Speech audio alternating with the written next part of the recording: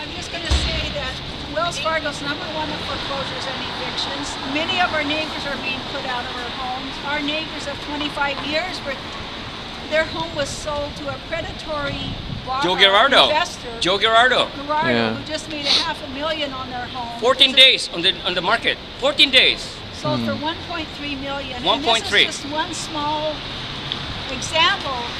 They went into one of our other members' homes at Christmas when the husband had just gone on hospice and asked him how fast she could be out of the home that he just bought.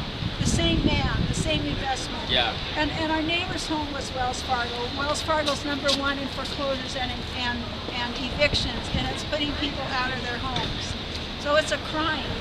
It's a crime that needs to be stopped. So I'm here to use my voice to do what I can. To let people know. To share this information with people. So where are we? Where are we right now?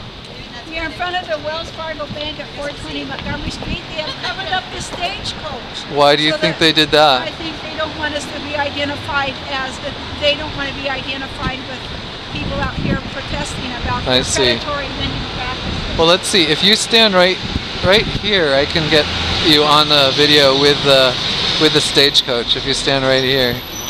There we go. Yes, it's the Wells Fargo stagecoach.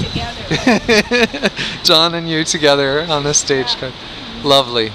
Okay, thank you so much for coming to the first of many of our ongoing Occupy Wells Fargo, Stop the Evictions vigils. We will continue. We will bring our family and friends. Cool.